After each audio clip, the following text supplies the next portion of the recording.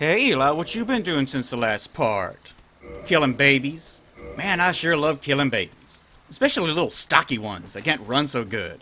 Makes them easy to catch. These ones don't have no eyes, so maybe they can't see that they're walking over the corpses of their brothers and sisters.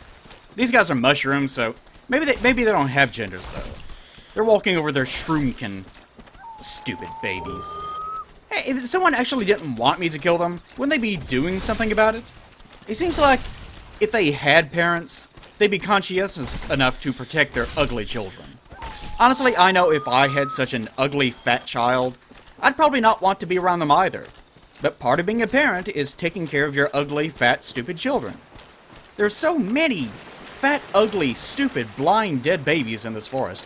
I know their decaying remains are good for the environment, but honestly, again, what kind of parent isn't there to protect their fat, ugly, stupid, stinky, blind, dead babies from people passing by in need of a spare 50 souls? How inconsiderate, even, that parents would raise fat, stupid, blind, ugly, stinky, petulant, foul-tasting dead babies whose souls are barely worth enough to trade for 5 standard arrows. Murdering this entire family is barely worth my time, and certainly not worth the viewer's time. But really, I'm doing the world a favor at this point. Anyways, that's enough of that. Let's get going. Again, terrible parents. Absolutely terrible. Okay. Now, in case you didn't know, we're heading down to Blighttown today. Oh, I've not been looking forward to this whatsoever. But it's something that must be done. It is something that must be done. And as you can probably tell, and he doesn't say anything new. By the rules. Oh, maybe he does. Oh yeah, that's right, I went hollow. Your humanity is really And he doesn't have any interest in that. methods. Most fools have more humanity than they know what to do. But he wouldn't miss it. Now, who do you imagine will make the best use of it? You and I. Because we're evil. And that's the joke. He's a bit too on the nose sometimes. Some people like it, some people don't. It's kind of got an okay balance to it, I guess. He's certainly... I mean, they kind of do this running joke in every single Miyazaki game anyways. And they're probably most likely going to do the same exact thing in Bloodborne. But as far as he goes, he's pretty spot on the fucking nose about it. The one in Demon Souls... What was his name? I can't remember offhand since I didn't play it. But I did some... Whenever I was doing research for some of the Trifusion things that I thought more about it. Anyways, but he was a bit... To me, he didn't seem quite as on the nose about it to me, but... Anyways. Okay, there's a couple of things, let's see, before I get going any further. I just wanted to show off some of this. Helm of a Nameless Knight. This is Elite Knight Helm, perhaps an Elite Knight of Astora. Although he was loath to give up on his undead mission, he perished at the undead asylum and went hollow. So obviously this is referencing Oscar, even though we found this in the garden. So, apparently someone stripped him naked, and then threw him out into the garden, if you want to try to make sense of it. But the more logical explanation is that the developers just did not give a shit. And they didn't want you to have access to it that early or something. Who knows? But you have to go back to the asylum anyway, so it seems like it would be better if he just dropped it, but... I don't know what the fuck's wrong with these people. And there's one more, that's Ferris's stuff I want to show off. Okay, Ferris's hat, I didn't show this off last time. Broad-brimmed hat, favored by the archer hero Ferris. I'm gonna do it the whole way through. Ferris was an accomplished archer, and though he was human, he ranked alongside Hawkeye Go, one of the 4 knights of Lord Gwyn. His hat is universally popular among children. That it is. Okay, so children love fucking this guy or this woman's hat.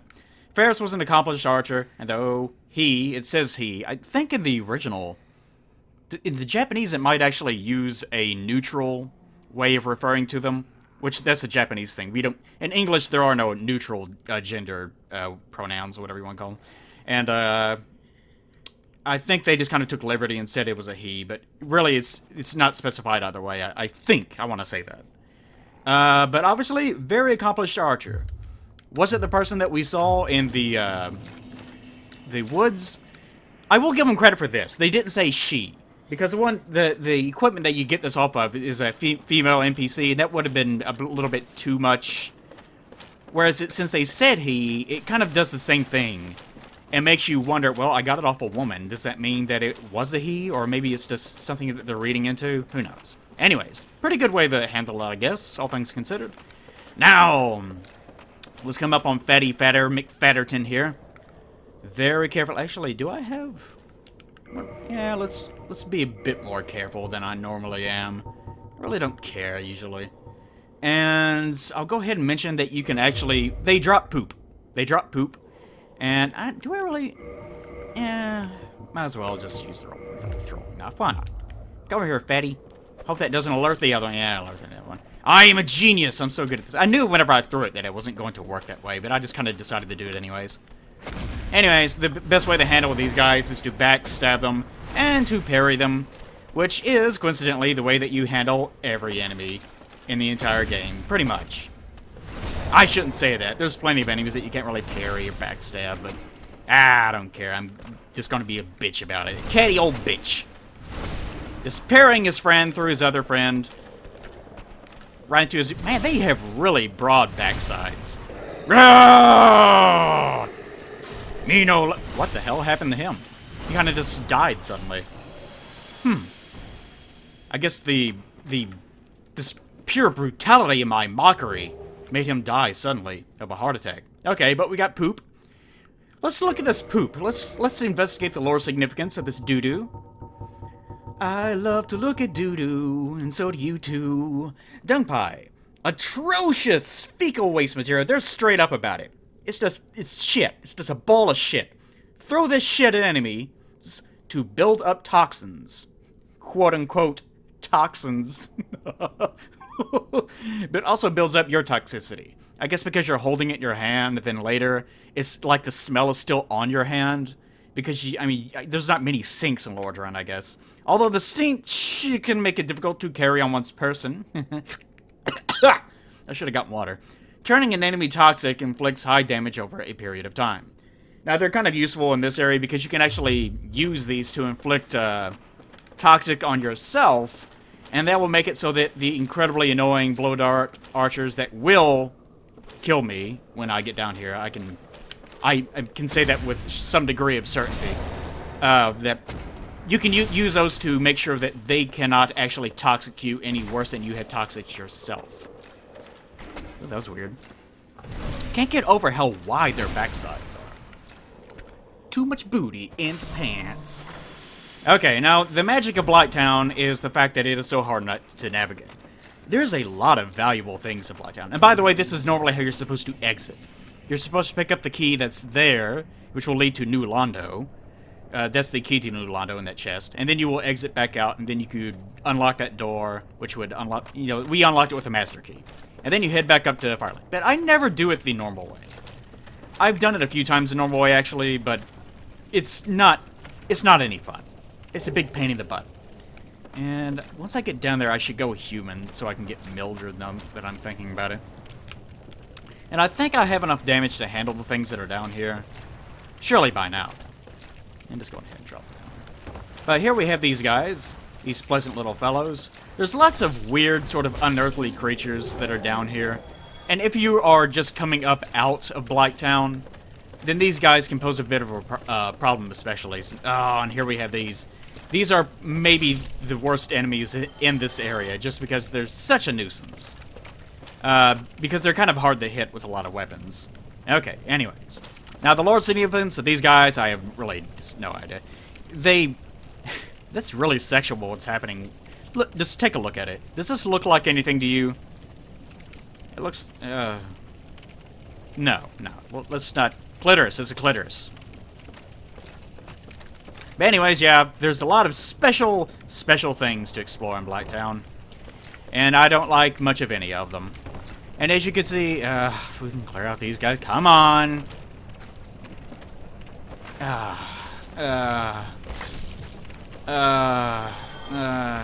Okay, oh, there's more, okay.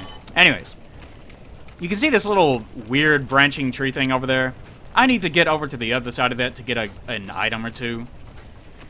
And I will go ahead and tell you now that if you try to run across it, you're probably going to fall off. And if you try to creep across it, you are going to fall off as well because of the way that platforming works in this game. So kind of just trying to walk across as quickly as possible is the best way to go, but at the same time, I'm probably going to die as a result. But first, we have to worry about this guy, who's one of the toxic blow dart bitches that we're going to have to deal with. There's really not much of a way to deal with these guys. Let me think for a second. Which one was it? Oh, I hope I didn't put away the spider shield, because that is the best one to use. I probably did. That was not good. Come on. No, damn it. But maybe there's something that I can... shit. That's gonna be a pain in the ass, then. Auxiliary effects? Come on, something. Give me some auxiliary effects. Nothing. Nothing at all. Amazing. Okay, so we're going to get the full brunt of the experience here with these guys. You can't really block their attacks. You can't really kite them. I mean, you can try to... Oh, I still have combustion equipped. Lovely. Because I was doing shit inside of the Cat Covenant. By the way, I've leveled up quite a bit because I was kind of dicking around with the Cat Covenant. And as a result, what was I... Oh yeah, I was trying to use a bow. That's what I was doing. Being stupid. Okay. But I was dicking around with the Cat Covenant, and I had a few instances where I was able to get, like 72,000 souls or so on from a single guy. You see, he fires so often as well that it's basically impossible to stun lock him. Although you might be able to sort of muck about with the... Yeah, there we go. Okay. Get off, get off, get off, get off, get off. No, no, stop it. Stop doing things. Okay, okay, there you go. There you go, sweetie. Let's get this poop off there. And these are going to be pretty important down here. I was killing all of those plants, so I've got a few extra of these. But that's what we're going to do. I'm probably just going to just take it in the face whenever we try to handle these guys, because there's a lot of those guys down here. So quite possibly the easiest thing to do is to just take the toxic early. And I don't have enough dung pies to demonstrate what I was talking about just yet, so we can't do that either. But here they come! Here they come! Lovely, lovely. Oh, for fuck's sake. You stupid little... Oh, well, it doesn't matter. Let's just go. And you notice my health drops very, very quickly now that I have been infected with this fucking toxic. Kind of the plus side is that their attacks don't actually do much of anything to you, other than, you know, they don't stun lock you, in other words, so it's not really a big deal. I'll go ahead and use one of these, even though it's a bad idea because of that. And see, that's why you don't do that. See, I was demonstrating it for your benefit. That's what I was doing.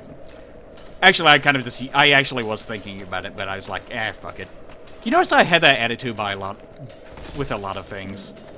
Of this, I don't care, just do it. Especially whenever I'm recording for some reason. I'm actually a lot more careful whenever I'm not recording. Wonder if I can make this jump. If I don't, I'm going to have a big problem with these dogs. It's a good thing I wasn't running 60 frames a second. I am running at 30 finally, and let me tell you, that really makes things a lot easier.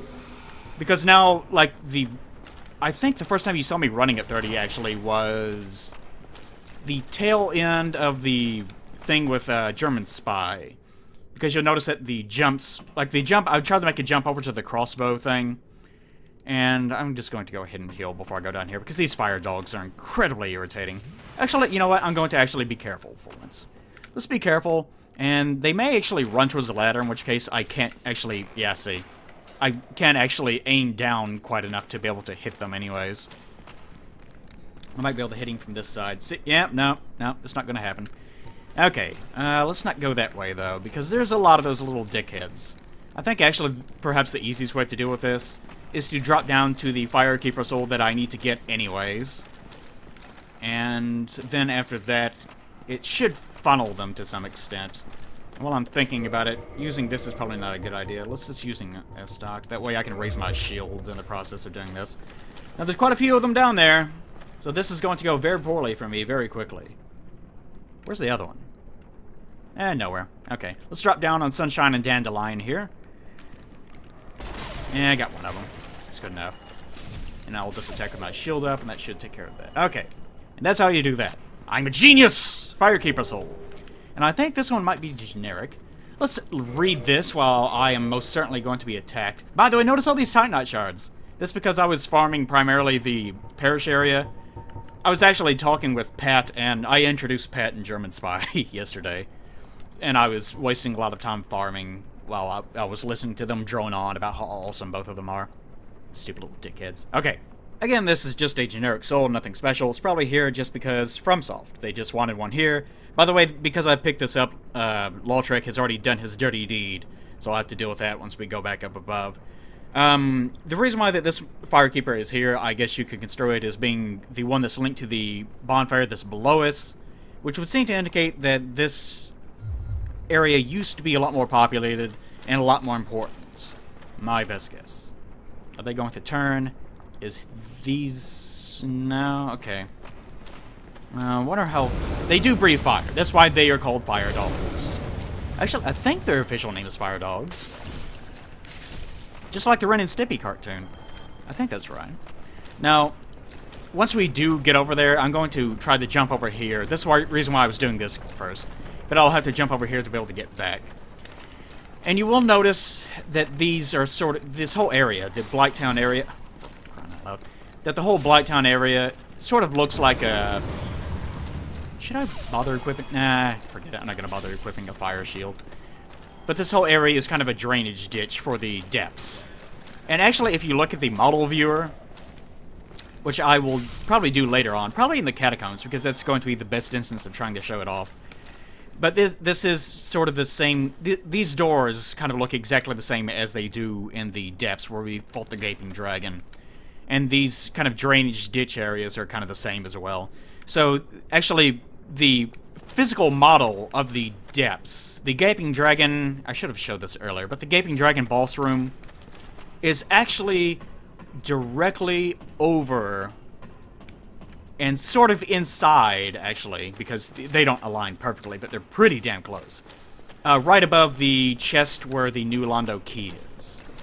So if it were to be logically draining from anywhere, the kind of shit and whatnot that falls out of the depths would drain right down here, and there would probably be a waterfall right here or so. Actually, not quite over here, but more kind of over here, where I'm looking right here. So, that really doesn't really accomplish anything, me telling you that, but it's kind of interesting, isn't it? No, Eli, it's not. Why are you watching, then? Why do you insult me with your presence? You, fireman, go away. Okay, and I don't think there's anything down here. For some reason, I always have it in my head that there's a soul down here, even though there never is. I have no idea what I'm doing half the time. Okay, a lot of people die on these wheels for some reason, and I'll go ahead and show you that there is a dog down here on this other wheel. He's a cute little dog that's powering the rest of all this shit. Must have really strong legs, I'll give him that. One of the developers in the... really? One of the developers in the radio interviews was very proud of that dog. And I think the person interviewing was actually surprised that he even knew about it. Are you... come on, really? This is the problem with these guys. You need to have a weapon with a very specific arc just to be able to clear them as quickly as possible. Speaking of clear things as quickly as possible, I really need to be doing that as quickly as possible instead of standing around jerking off my mouth. And there's Shiva down there. You can see him already. And I will go ahead and mention that we are not actually out underground. We are not underground. You can look up and you can actually see the sky. Because remember, from the Firelink Shrine, which is right there, you can see the tree. It's right there. You can look down and you can see this area. And remember that giant tree that we saw? Well, here's the roots of the giant tree, and it's not quite in view just yet, but we're going to see it here in a bit. And for those of you wondering, I'm not going to go down to Ash Lake just yet. I'm probably going to save that for much later, because that's going to be quite a big, mouthful of stuff to talk about in its own right. Oh, come on. Fear my tiny wings. Now, these things, because of their shape, the fact that they have these wings that are obviously vestigial, it could be implying that they used to be these tiny bugs that come out of the ground. And what exactly these tiny bugs are, yeah, I don't really know. But we'll save that for a bit. Let's talk to Shiva. Hello again. Strange to meet away from the clan and the forest. But while you are here, how about some equipment? I love collecting these things. But I can only keep so many. And you are a friend. I'll sell them cheap. The fact that he's calling me a friend is going to make it so hard to kill him later. Because I do need to kill him, because he does drop... By the way, in the past part, I called it an Iron Parma. And I actually thought about it while I was saying it. But it's not called the Iron Parma, it's the Iron Round Shield. I still have... Dark Souls 2 is still infecting my brain in various ways. But That is the shield that I eventually end up want to use. That's actually in my cover art. But we finally get this that I will probably never actually use. Look skyward. Why exactly he gets it, I have no idea. Maybe he's just a skyward sort of guy. Okay. Let's see. We'll be able to farm flamberges later. We don't need that. We can get stone greatswords anywhere. Demon Great Machete, I'm pretty sure those are also dropped. Chotels. I can't remember if... Does he drop one or not? I really don't. I'm not going to kill him right away either way, so it's not really that important. Demon Swears are dropped on their own. Demon's Great Axes are a bit more difficult to come by. Actually, I'll just go ahead and show all the descriptions for all of them. Demon Spears are something that we're going to find in Anor Londo from these Batwing demons. The weapons of these Chaos Demons, they're referred to. So I'll just point that out, the fact that they are supposedly Chaos Demons. Which, for some reason, are infesting and sort of serving within the confines of Anor Londo. So that's a bit unusual. I guess I'll save the majority of speculation on most of these for later. Claw, generic thing. The claws and fists in this game, someone has to show off this... how do you say it? Caestus or Caestus? I don't know specifically. But the glove weapons, the fist weapons in this game. All the fist-based weapons are really terrible. Which I kind of appreciate on one hand, but on the other hand, if you're going to do that, why even have them? But anyways, a preferred weapon of the spooks of an Eastern land. Whenever they say spooks, they're basically saying, like, not quite assassins, but, you know, lurkers, thieves, that sort of things. They use this word a lot. It's used in reference to also, well, not specifically Griggs, but the implication is Griggs as well, because he wears the black mage outfit. But they are from Vinheim, so this is sort of a universal word. It's not specifically spooks from a specific land. Demon's Great Axe, we'll find that later. No special power, blah blah blah. From Taurus Demons. We actually could have got that from the Taurus Demon that we fought is the first boss fight, but he didn't drop it, that catty bitch. Katana, Forge, and Eastern Land, special one, but extremely long. Nothing special there. Stupid ass washing pole. This was fucking sick of looking at those things. No for brisk slashing motions, because we don't cause bleeding. I don't think any of these actually have anything. Okay, this one actually is interesting. Created by Arster, Earl of Kareem. Requires great skill to wield, but evades shield defense to sneak and damage. This actually is, it looks like a silly weapon, but this actually is a real weapon. And it was made for the sake of making a swinging motion and going over someone's shield. Like they're raising their shield, they're trying to protect your face, and you do a huge overhand motion and try to pull the kind of curved area that, you know, you can see, you can look at the damn thing and tell how it works. But it curves over the length of the shield, and you're trying to hit them in the head is what you're doing. So that's the idea with this. Although, you would actually have to try in real life, whereas this one, you can just rush at someone swinging, tapping R1, and you'll evade their shield entirely. But these are used by Lothric. You can kick him in Firelink, and he'll stand up, and you can see that he uses 2 of them. And which doesn't really make a lot of sense using 2 of them, but whatever. But whenever he introduced himself as being Lothric of Kareem. So this is a Kareem-based weapon. And the Kareem people, not too happy little buddies. They're just not pleasant people. Demon Great Machete imbued with no particular magic. We'll see the lesser Capra Demons. The Capra Demon that came with the 2 dogs that we fought in the Lower Undead Burg. This is something that I think he could have dropped one. I don't know if he actually has a drop rate for it, but things like him drop it later on. We already have this. And the Flamberge is nothing special. And again, Flamberge is its own weapon. Undulating Brain, Choice One, Slithering Serpent, blah, blah, blah. Now, why he has all these, who can say? You can supposedly only get those Flamberges from the Snake Men in Sin's Fortress, so apparently he has been to Sin's Fortress, apparently? I don't know. Or maybe... And the Sin's Fortress little Snake Men, they're actually a reference from Kingsfield, and that's the reason why they're in the game. They really don't really have much of a place in this game, honestly. But supposedly they're creations of Seath, which is something if you play Dark Souls 2, you're probably as sick of I am as hearing that shit. If something is weird, Seath made it, or Aldia made it. So I really hate it whenever they do. Like the Force in Star Wars, everything revolves around it, it explains everything. Anyways, we don't need anything from him quite yet. And his buddy, we could in theory go ahead and kill him now. And that would allow us to have... Actually, I think he drops quite a few things. But... no, wait, no. We'll see later, but we'll actually get this outfit that he's wearing up there, which also doesn't make a lot of sense. But Dark Souls, Dark Souls.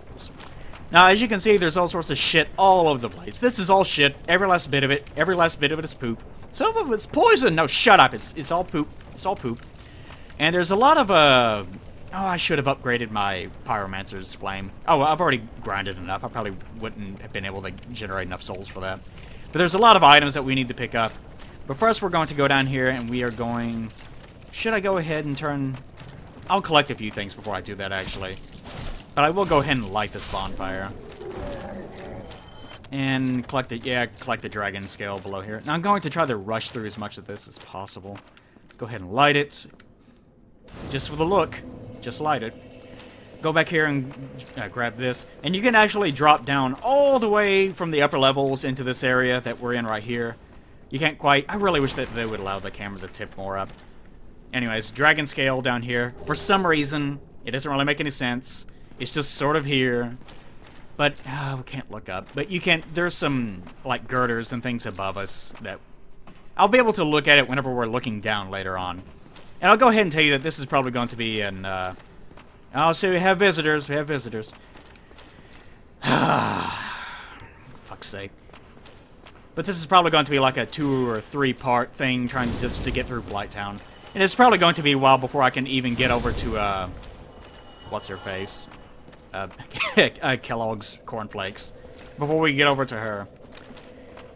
So it's going to be a while. Because there's so much shit to pick up.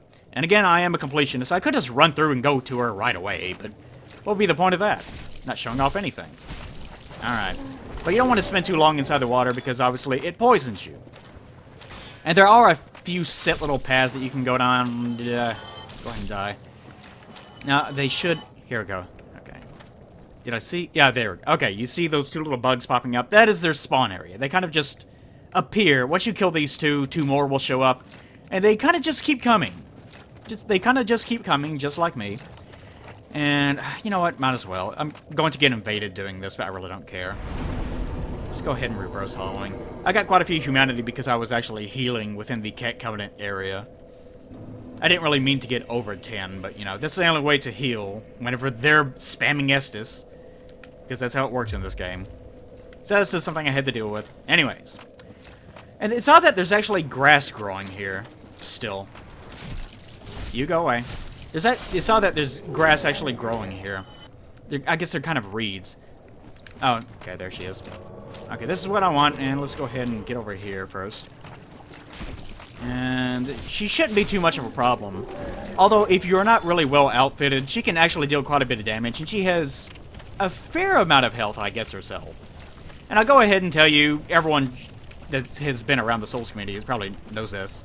Whoops, didn't mean to do that. But you can tell she... For fuck's sake. Really? I'm terrible at this today. Oh, here, has some friends. I can't dick around with you just yet. She doesn't have a lot of poise because she doesn't wear much armor. Fucking mosquito. I know I should have cleared these mosquitoes beforehand. Go on. I'm actually... There we go, okay. Well, that kind of ruins things with you, doesn't it? You can go ahead and... Oh, that's nice of you. Here's one for you, too. Actually meant to kick her, but oh well. Anyways, that's Man-Eater Mildred. We'll see her later, presumably as a summon, if I can get over there without being infected too much. Let my poison die down. And go ahead and tell you the story. She is actually sort of a reference to Demon Souls, because they're sort of similar enemies. What the fuck's wrong with me? Enemies there. Pick this up. Humanity acquired, and then pick up humanity, and a butcher's knife. There we go. Okay, this is what I'm looking for. But she's sort of a reference to that. And the actual butchers, like the butchers that we saw earlier, those originally were the real enemies that had that reference. And during the course of development, one of the developers thought it would be cute to put on the sack and sort of cosplay as one of these things, as this overweight female character. Overweight. But, you know, pudgy, I guess, whatever. And, go ahead and show it, why not? And, they thought it was so amusing that they ended up making a character based off his little antics during his their alpha test, I guess. And that's the reason why that she's here now. And again, the she that Laurentius was referring to earlier is referring to the butchers down there. And as always, the fact that she's here was added later on, so it's not a reference to her. I know some people get really angry about that. For some reason, I don't even understand why people are so insistent that it's her, but anyways. I mean, she's even down here in Blighttown. She has nothing to do with those guys up there, and people still flip out and say, no, it was her. And you question, why do you think that? And they never have an answer. It's just, well, I just want to believe it.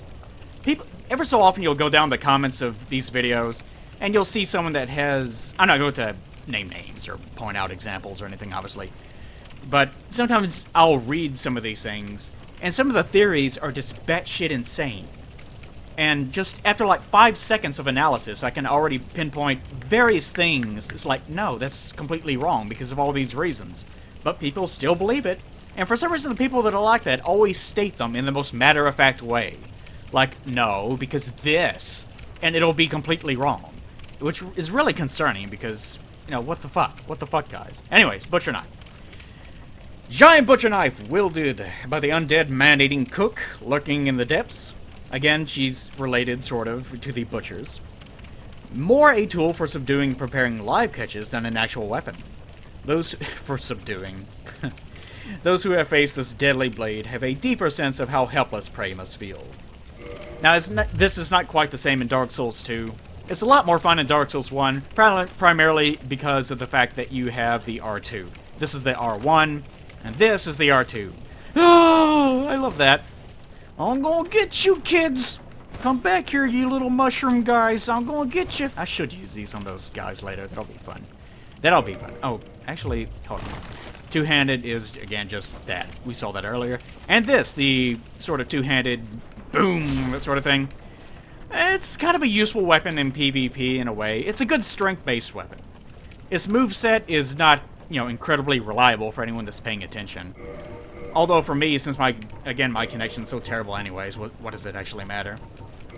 I'm not going to win either way. Which was a recurring theme when doing the Cat Covenant invasions. Whenever I actually fought someone legit, I couldn't really do anything to them because they would swing at dead air, like 10 feet away from me, and I would just die in one hit. Because again, Cat Covenant especially has well, it does have level restrictions. Cat Covenant, you cannot invade people that are below your level beyond the ordinary co-op range. I'll go ahead and point this out. If you jump, actually, if you try to jump over the water, you'll get poison build up anyways. So trying to jump over it is not really going to do anything. God, I hate these fucking mosquitoes. So approaching out. And this is probably the best path that you can go to be able to collect everything. If you want to kind of be overly anal about this. Here we go. Here's a guy. Actually, I might as well just try to take care of him. I will say that the host tends to... never mind. That the host tends to have some sort of advantage in some cases. Because, you know, you're playing to their connection speed. And they really don't have anything to worry about as far as their... Really? Come on. And they really don't have anything to worry about themselves. Usually the invader spawns kind of in the middle of the swamp area. But I don't see him just yet. Come on, hurry up. Don't have time for you. Okay, there he is, there he is. This one. Alright, let's try to engage him, get myself killed over here. Hello. Wonder if he'll be an asshole and just attack me outright. Ever so often you'll get those guys.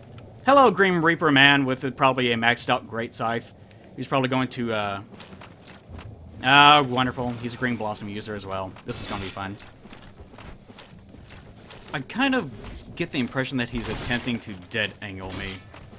If you remember me talking about that. I'm not hitting him, but it could just be because of poor aim or invincibility frames or by connection. I can't really tell. He's obviously attacking places where I'm not actually standing. I really shouldn't be playing with combustion, but right now I'm kind of just more curious about my connection and seeing what the hell it's doing. I don't know, I can never really tell what the hell's happening because of my connection. I don't know, this is strange. Because I can't really... Yeah, and he's still hitting me. I don't know. But that's the problem with invasions as far as I go, because my connection is not quite stable enough. So I kind of mysteriously will take damage sometimes, and then other times I'll do damage to people that I probably shouldn't have done damage to, and so on. It's just really bizarre. Anyways, got that out of the way. And he did do me sort of a favor in getting rid of my humanity, so I don't have to worry about getting invaded while I'm trying to explain all this shit. Oh, really? Okay. I was afraid I was going to get poisoned. Now I have to wait for the poison buildup to go away. Poison really is not a big deal. The intent of this area is that you're probably going to have a constant damage over time.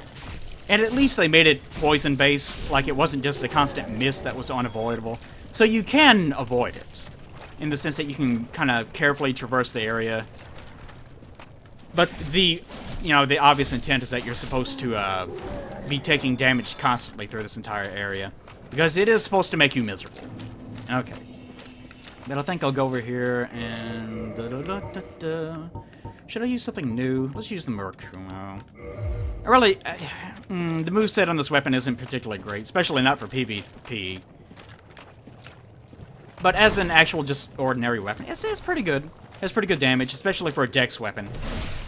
And I'm going to attract them, and I'm going to attract these stupid mosquitoes. So this is going to escalate very quickly. Go away. Oh, it actually still hit me. You sassy bitch. I'm sure I don't get hit by them. And they can do this rolling attack. Come on, both of you line up. There you go. That's what I want. And you go ahead and do that. Okay. For crying out loud. And you obviously can't parry these boulders. So I wouldn't try doing that. And they have a lot of invulnerability frames during the course of a lot of these attacks, so you have to be pretty careful. They're not overly dangerous, but they can do quite a bit of damage if you're like that. See, that even that didn't kill him. But they can do quite a bit of damage if you're not paying too much attention. Which normally I am not. It is pretty funny watching them roll that thing around, though. Now, whether that's an actual boulder, maybe it's a big pile of their dung. Who can say? Who can say? But here's some dung as well. They drop dung, like, every single time that you kill them, almost. It's like that other one did not drop it, but it is pretty consistent. And they will also, in addition to the ones up there, drop a large club, which is almost the same exact thing as this great club that we just got through getting. Great club. Giant tree branch serves as a wooden club, smashes enemies from upside the head. This leaping attack is a trademark of clubs, and this giant club is no exception. Let's go ahead and show this off. Oh, I can actually use it one-handed. That's nice. R1 into it kind of just does this. This is actually a pretty good PvP weapon, to be honest. And I think mainly the reason why it's considered to be a good PvP weapon, you have this, then you have its R2. That's the large club that I'm thinking of that has what I'm thinking of. Okay, but you can't do the R1. Does it have the old... Yeah, it does that. Okay. And that's kind of what people like to do with these clubs. They like doing these rolling attacks. It might be this one. Yeah, okay, this one. That's what I was thinking of. The R2, the two-handed one, is actually pretty good as well. But this one has a lot of clearance space, so it's pretty useful. It has high damage, and it obviously has a very wide range of attack. So that's the reason why people like to use it. I'll use it for a little bit. I'm probably not going to be using it much past this, though, so kind of get that out of your system. And I'll go pick up the soul for that later. And I'll probably record that another part once I have the Pyromancy Flame completely upgraded. Okay, Eli from the... No, shut up. Shut up, you. I'm taking over from this point.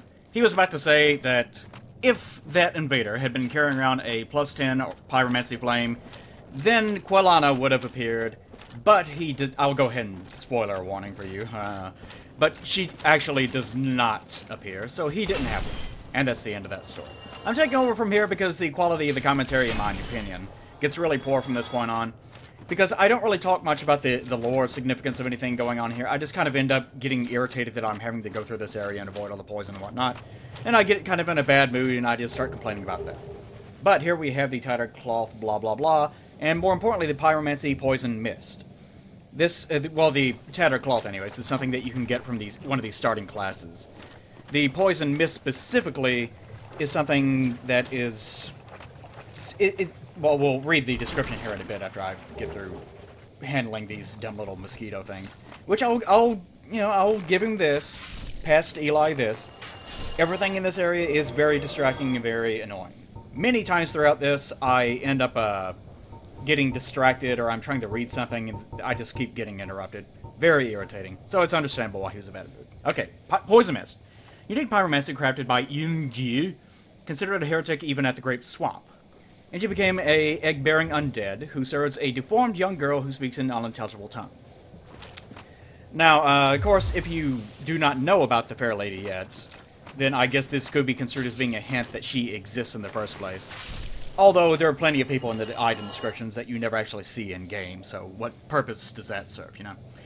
But, I will mention that even though we're not going to see them in this part, NG and the Pale Lady and Quelaag are all very closely tied to Blighttown itself. And here we, like, see for example here. Blighttown obviously is in decay now, like these stone walls have fallen down. So it's obvious that it's sort of been built up over time, these walls that kind of surround it. So it has been contained at some point, and it seems to have been fairly long ago. So that's sort of your first hint that what happened to Blighttown was probably something that happened well before NG even arrived in the first place. Although that is not that is not quite for certain. The problem with that is, I'll go ahead and tell you, most likely, FromSoft never actually finished the concept behind this area's, they never finalized the story. And I'll go into that more later once we actually get to the Fair Lady, and Quelaag specifically, because they kind of designed a lot of Blighttown's backstory and the Chaos area's backstory around the existence of the Chaos Covenant. But so much of that changed as in who gives you the Chaos Covenant, who you enter into a contract with and so on. So much of it actually changed, and here was the large Titanite shards. This is the reason why I would come down here. I know that the ones up in the depths actually drop ones as well, but their drop rate is abysmally low. So I tend to just come down here. Like, I actually attempted to farm some up there, but they just were not dropping. But anyways. So much of that actually changed that, as a result, this whole area kind of seems like it was lost in limbo. Like, the logic of it was lost. A lot of people assume that NG is the one that's responsible for what happened to Blighttown, and that could be the case, but his descriptions about why he was considered to be a heretic is because of the things that he was doing within the Great Swamp, which is not a place that's in Anor Londo, it's a place that's external to Anor Londo. Although some of the item descriptions kind of mislead you into thinking that Blighttown itself used to be the Great Swamp, which is not the case. But anyways, again, it's really tied closely to the Witch of Izalith and, the fact that the witches were the ones that pioneered pyromancy, and the fact that pyromancy itself used to be a form of sorcery, which was tied very closely to the concept of life.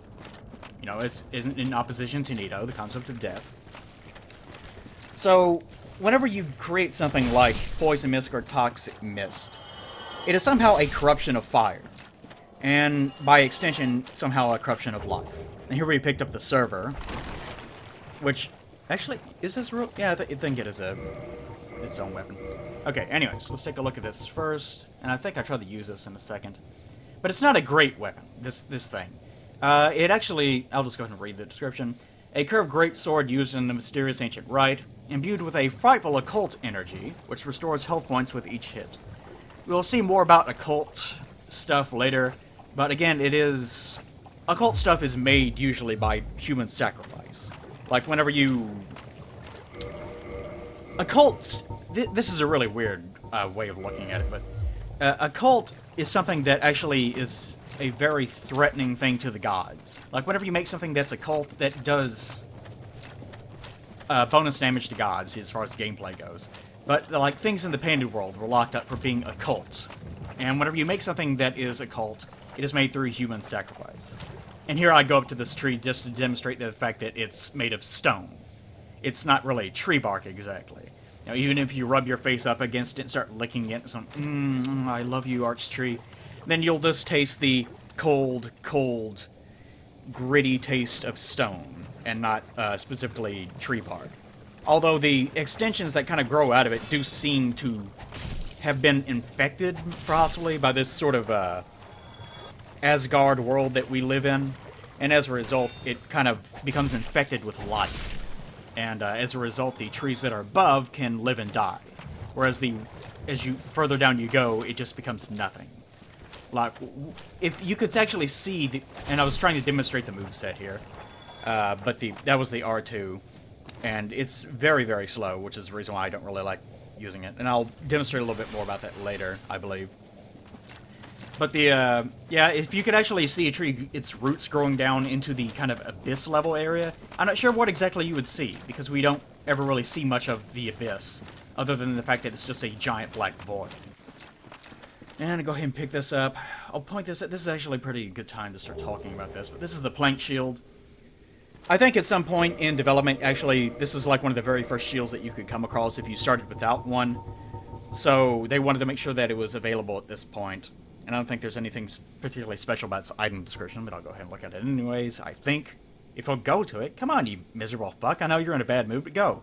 Alright, makeshift shield built from wood planks. Provides minimal protection, but at a cost of something about nothing.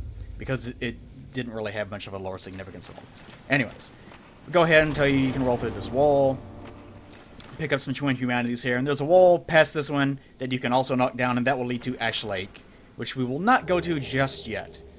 Even though usually I will go down and pick up the Chloranthy ring and then come back later, because the Chloranthy ring is pretty useful. But in this case, I decided, you know what, since that would be kind of, you know, I just want to have everything in one part anyway, so I'll just avoid doing that. All these little things are kind of really disrupt me. And I think here I start trying to demonstrate the server's moveset. And the problem with the server is, even though it's a long weapon, it looks remarkably long, it has very short range, and it has a big windup. Like, you can see him, whenever he initiates an attack, he has to lift it over his shoulder onto kind of the other shoulder, and then bring it back down. Which, you know, in terms of game speed, you know, it's still like 0.7 seconds or something. But you need all the speed you can get whenever you're using these kind of weapons.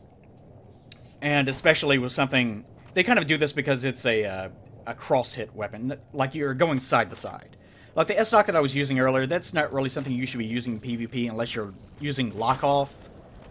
And in my case especially, I shouldn't be using a thrusting weapon in PvP because it's so easy to miss with them whenever the other guy is technically not even at the place that you're even swinging anymore.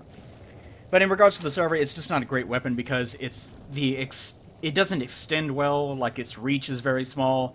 It has a big windup. And that's all because it restores like 7 health points, I think, whenever you actually use it. Like whenever you hit an enemy with it, then it absorbs 7 health points. And I'm demonstrating here the Ring of the Evil Eye actually absorbs 30 health points whenever you kill someone with it. So, if you look at my health, I think I have like 900 and something health, not quite 1,000. Yeah, 938 health. And in terms of like hitting, if you get hit by anything, you're probably going to lose like 100 health or something. So imagine the amount of times that you would have to hit an enemy with the server, or the Butcher's Knife, which brings back 5 health, I think, and the server brings back 7. Whenever you do that, then it's not really going to do much of anything in terms of helping you. It's really the Ring of the Evil Eye, which, if you're concentrating on trying to play that way, that's going to do the most good. I've tried in the past to make a build, like, you could see an empty slot whenever I had to reload the game in the previous part. That's from a test character that I was running, where I was trying to see if you could actually make a build around this, where you could just stack huge amounts of armor and just plow through things, trying to regain health. Doesn't really help. This weapon specifically does not really help. It's really the ring that does all the work, and the fact that it's restoring like 7 health is offset by a large degree by the fact that the weapon itself is so mediocre. And my play really gets messy here, just because I'm so... Blighttown, the thing about Blighttown is you have to be very patient as you're going through. It's not really that dangerous, exactly. The enemies are not dangerous at all. But they are very numerous, and primarily the most dangerous part of Blighttown is the fact that you can fall off of things so easily. And I think here I realized that I had never... Or maybe that's later. I think it is much later that I finally realized that I had never gone up top to get the... for fuck's sake. The something sorcerer. The banishment sorcerer. The banishment sorcerer's set. That's not what it's called, but that's what I want to refer to it as. I also like, I pointed out here, I like the fact that the bonfire, the idea is that you're sitting next to it and gaining sort of radiant health from it. Like, you're not actually drinking Estus, but you're gaining the radiant health that's coming from the Estus that's part of the bonfire. And you're just sitting there for quite a long time, so that's why things vanish and reappear that people complain about sometimes. And I like the fact that if you sit down next to it, those monsters are just like, oh, you sat down, we can't do anything now. This is bullshit. And I start talking about the war pig here. Some people were saying that it's a good weapon because of its counter damage rating, which, yeah, it does have a high counter damage rating. But the problem with it is that it has a huge windup, and just like the server, it has a very short range. Now, I mean, you can use it as a counter weapon, but whenever you're making a counter weapon, it needs to be something that has a pretty long reach. And that's because for counter damage to work, you have to be hitting someone while they are in their attack animation. So either you are face-fucking someone and taking a hit using high amounts of armor in the first place, so that you're triggering that bonus damage, or you are trying to wait for the exact moment at which they have finished their attack animation and they're technically still in that attack animation. Then you can hit them and do bonus damage as well. So it's good to have something that has a very long reach. If you have something with a short reach, odds are you're probably going to be within their attack, or the boundary of their attack animation in the first place. And if you're not, you're probably behind them, in which case, it doesn't really matter if you have something with a high counter rating, because you can probably just backstab them. So that's the reason why the War Pick is kind of a bad weapon, in addition to the fact that it has kind of cruddy base damage and poor scaling and whatnot. Although some people like it just because it looks neat, and that's, that's fair. You can play the game however you want to. The Lucerne also has a pretty good counter damage rating, and it is long range, and people like using it with the Leo ring, so it can also be stacked just like the War Pick, because it has piercing damage. So whenever you're talking about the difference between these two weapons, I would just go with the Lucerne. Okay, anyways, there's a couple things I lost in the process of talking about this. But as far as the NG goes, I'll talk more about that later, about how everything changed in regards to the Covenant, the Chaos Covenant. This little asshole hit me on the way down. And I think he somehow gets past me, and I can't quite figure out how he did it. But this toxic drains very, very quickly, I'll point out. And I don't die here. I do die up above later, and I die in a very peculiar way that I want to point out later. But somehow this little toxic guy gets past me. I can't quite figure out how he did it. But anyways, I want to talk more about the chaos stuff later. So I'll say that for the part after this one.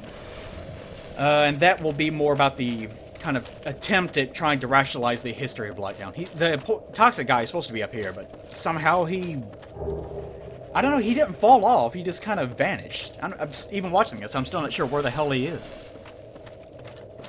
I'll come back up and he'll be on this level, but... oh well, anyways.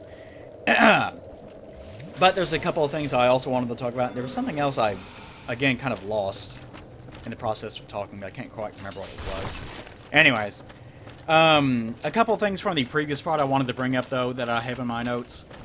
One is that in the prior parts, we picked up the wolf ring, and I just wanted to point out that there was a corpse there. See, there he is. Somehow he got up there. I mean, I was just on here. We didn't see him. And I come back up, and there he is. It's like he had somehow magically teleported up above the level, above us. Or he dropped down and then climbed back up the ladder, and I just didn't see him in the brief instance in which I was up. I don't know. Anyways. But corpse did have that ring. Who exactly that corpse belonged to, I don't know. And anytime that you find a corpse, you don't really know if it was an undead or not. They really make a mess of trying to rationalize that. And I'll point out that a lot of areas in Blighttown kind of become irritating because they like putting enemies right on top of areas that you are kind of choked into having to go into, and you don't have any room to dodge, and you get attacked as soon as you come up ladders and things like that. This is just a really shitty place. Anyways, I'm falling into the same trap I did last time. And I'll drop down here and show off the, where you can find the whip. Which is not a great weapon in the game. Actually, it's later on. Yeah, it's up here. Sorry. Anyways. But who exactly that person was that had the wolf ring, we don't really know. And this is when I realized that I never picked up that shit. And I don't think I go back for it just yet. But it could have been someone that was on the lookout. I noticed the guy's shooting me here. And he somehow dies, and I think that it's the guy up above. I'll talk about that in a second. But it could have been a guy that was on the lookout for anyone that was actually on his way to Sif. And the fact that he's stationed in an area in which you can enter Ulasil by 2 different paths, or maybe go through that garrison area that we were in, that the Moonlight Butterfly guy was in. It could have been someone that was on the lookout that entire time, and had just died at his station. And that was the reason why that here's the whip. This is how you get it. It's a piece of shit, I'll go ahead and tell you now. It has kind of poor damage, and it has a very bad moveset. It looks okay, but, you know, it's just kind of one of those things. Mainly you use it for hilarious YouTube compilations, which are whipping people in very sexy scenes, usually offset to Monster Hunter Quest or whatever the hell it's called at the same time. Yes, I remember that video. It was hilarious. Now, I'm not even going to link it. Fuck you guys. You go find it. You try to make sense out of what I'm saying. But it's possible that could have been someone that had just so happened to be in charge of keeping the lookout or something. We can only really say. There are old stairs leading up to him that have crumbled away, so obviously it was something that at some point had been constructed for some sort of purpose. So that's my best guess as to why that corpse is there. Try to make any sort of sense out of it that you can on your own. I don't know. And another thing I just wanted to mention, sort of briefly, the idea with the church itself, the Church of Thorlin Way Wipe, is that they're being used by Gwyn to extend the era of the gods without realizing it. Humans hunting humans. And I bring that up just because Miyazaki is really obviously in love with this idea.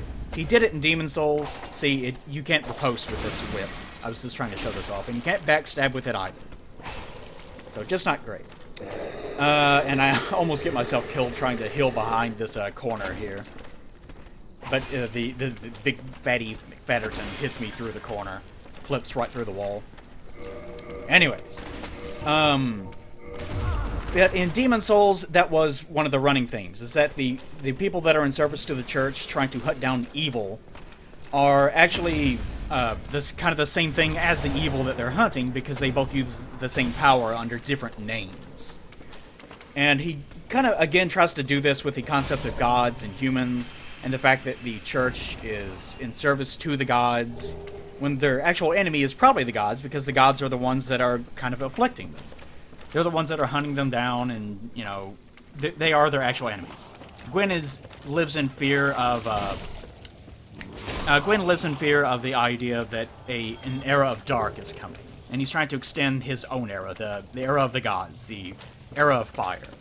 And here's where I die, because I go up here looking for this toxic guy, thinking, well, he might be dead, and I actually don't die to him. I die because this little lizard guy falls off, and somehow I take damage from it. I can't even tell if that was really an attack. I think it might have been. But he ends up attacking me as I'm coming up the ladder, which I really probably couldn't prevent it anyways, honestly. And somehow that kills me, and the guy actually toxics my dead body as I'm falling down to the ground. So a double fuck you. I do end up picking up the souls and everything off camera, so don't worry about that, guys. I know that you treasure my soft humanity. But I decided to just go up here while I'm thinking about it and pick up this shit that I had forgotten about, because I was in a very bad mood at this point. I don't really have much trouble with Blighttown usually, because usually, like most areas that I've said before, I just run through it and pick up things, and don't really worry too much about the enemies, because I'm in a rush to try to get through as much as possible. But again, the fact that I'm trying to show things off, and often through this playthrough, I've actually kind of not really intentionally died, but I've intentionally increased the risk of myself dying just to try to show things off. Anyways, it's probably just John's anyways. I die. If I die, I die. I'm not really worried too much about it. Anyways, I just wanted to point out that Miyazaki tried that again in this game with the whole idea of gods and humans and the church, but it didn't really work out quite the same way. And I always got the impression that Miyazaki was kind of disappointed with Dark Souls. Not, you know, not ashamed of it or anything, but that it was kind of an unfinished concept, that there were so many things in this game that he didn't quite get right. And I'm pointing this out, you can't run across this, you can't really walk across it, you kind of just have to walk normally and be very, very careful about it. Otherwise, you can get yourself killed very, very easily. That was very dangerous and foolish of me to even attempt that without picking up my stuff. But, you know, it is what it is. I was in a bad mood, and it's just whatever, fuck it. I was kind of in that sense of mind.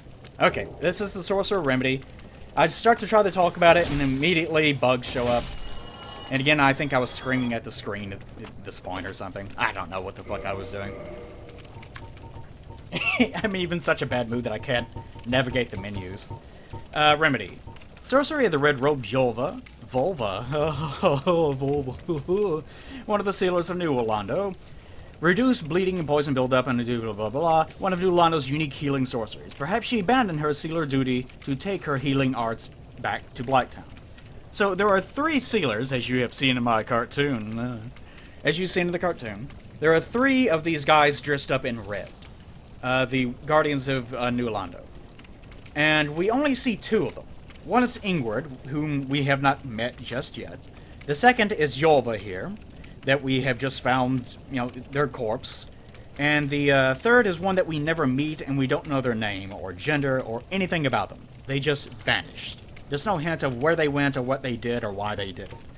But Yolva seems to have left because she wanted to try to heal Blighttown. So, at some point, it's not clear if Blighttown became the way that it is because, or it became the way it is after what happened to Londo also happened, or before. But either way, this was her motivation, trying to come here. Well, we finally get the Crimson set as well as the 10 Catalyst thing. I think, it's been a while since I've read this. But Catalyst of the Banishment Sorcerers who flooded New Londo to seal off away? Oh, God. The Dark Race and the Kings who fell to dark. In contrast to the other Catalyst, the Metal Catalyst qualifies as a weapon, as it inflicts physical damage, however small. Blah, blah. Now, why exactly they were referred to as being the Banishment Sorcerers, I was trying to speculate here. But it is an unusual name. You can refer to them as being the Banishment Sorcerers because they banished the Dark Race. Or they sealed them up, and you could look at it that way. They are associated with healing. Like, before, apparently they were the people that were in charge of sealing off New Londo. They apparently may have been in charge because they were attempting to heal all the people that had been afflicted with the dark or something like that. Can't really say. Crimson Robe of the Sorcerers who flooded the New Londo sealed away the Dark Race, and the 4 Kings who descended into dark, the sealers once known as healers. And the bright crimson was a symbol of that. So, you could also say that they were banishment sorcerers because they were banishing diseases or something. Who knows? It's not really clear either way. But they were associated with healing. They were associated, of course, with their job of protecting New Londo from the dark. Who exactly gave them that job, I don't know, because by that time the Kings had already fallen into dark, which means that maybe they just gave themselves the job, or maybe there was someone else that gave them the job. Maybe they... It's almost implied from what Ingrid says that maybe they had gotten that job from France.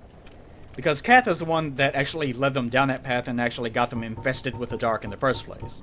Because of his own motivations, which we will go into much later. But that's that. Let's see. Talk about that.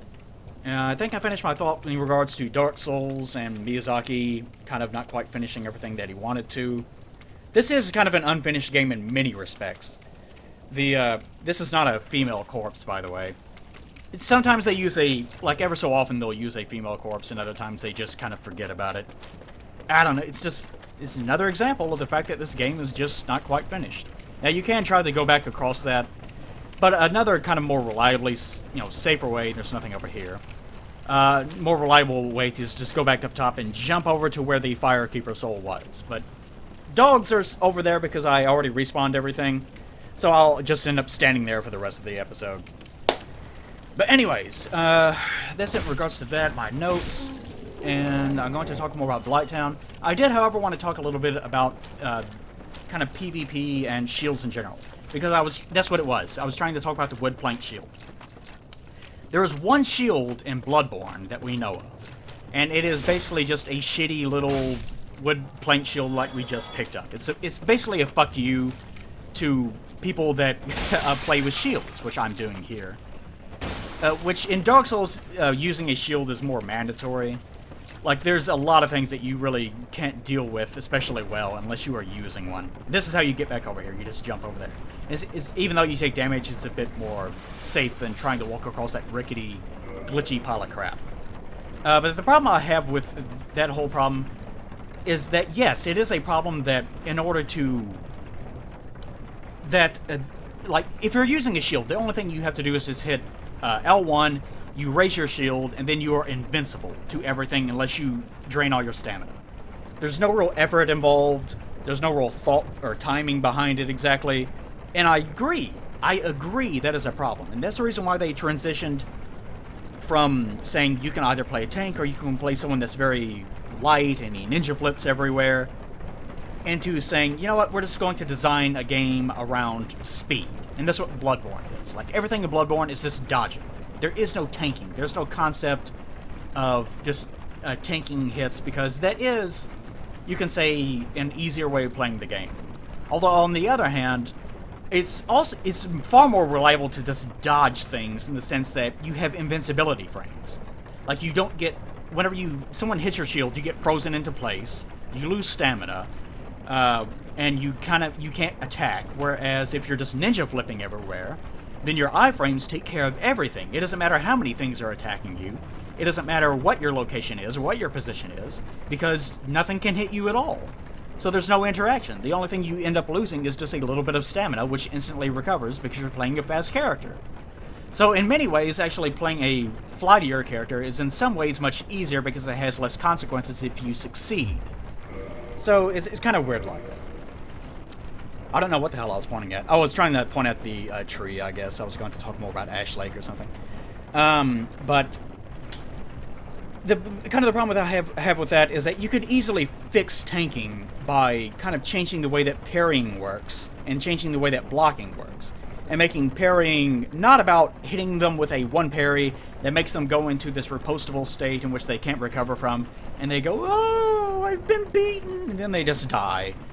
To, if you parry someone, something like the attack continues but you don't take any damage, but they take some stamina damage or something like that, so that it becomes more reliable. But it's not about you knocking their weapon away and parrying them. It's more about the fact that you're deflecting their weapon and you're able to counter with your own attack, which they can then parry.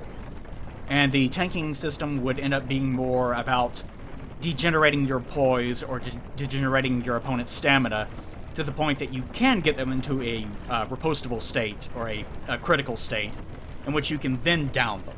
That's how more you would deal with the tanking system. But Miyazaki at some point decided, you know what, forget it. Just forget it. I'm not going to do that. They really liked the way that parrying works as this end-all be-all thing, and they kept that in Bloodborne to some extent. And they just ended up dropping tanking entirely and going completely to the idea that you should just dodge everything, which I really don't like because I don't like playing games like that. And really, even this, like playing this kind of tanky build, sort of, that I'm doing right now, even I don't really like that.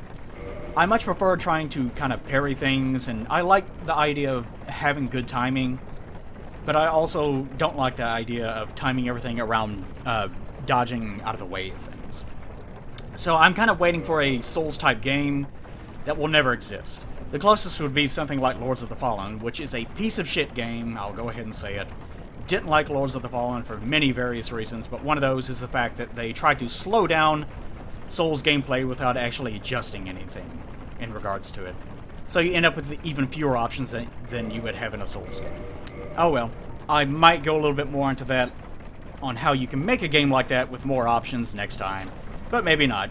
I'll try to concentrate instead on making a better Blighttown video so that I won't have to do post-com next time.